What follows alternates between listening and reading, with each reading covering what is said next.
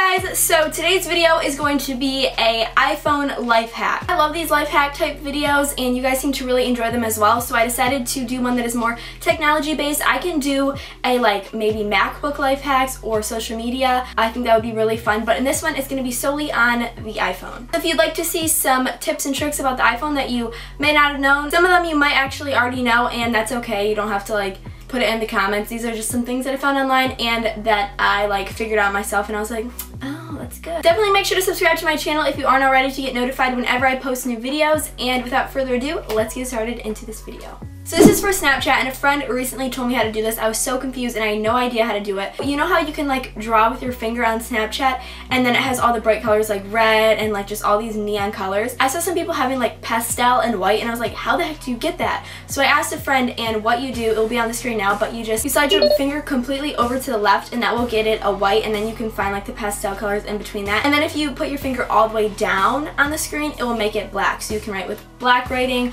or white or just any pastel color. So that's really cool and just really can make your pictures look a bit more feminine and girly than the bright neon colors. So when you're on your calculator and if you accidentally try to type 255 and you accidentally type 256, then you can just slide your finger either to the left or the right and it will delete that last number that you put in, which is so useful because I never knew about this, so I just clear the whole equation and then I'd have to do it all over again. It's so annoying if it's especially a really long equation, so this is super helpful. Life hack number 3 is to put your phone on airplane mode when you want to charge it so that it will charge a lot faster. Life hack number 4 is if you're listening to music on Pandora and a video advertisement comes on after the song and you just really want to get to the next song, what you can do is just pop Siri up, be like, hey Siri, and then that will stop the video advertisement, and once you get out of Siri, your music will just start playing and you can essentially skip the ad, which is really nice. Life hack number 5 is to save data and battery while you're traveling in the car. So if you need directions to somewhere, just make sure to look up the directions before you leave and just take a screenshot of the directions so when you're in the car you don't have to use up the data. One thing that is really annoying about the YouTube app is that if you shut off your lock screen and you just have it as a blank lock screen, as many of you probably know, but the YouTube video shuts off and you can't listen to it.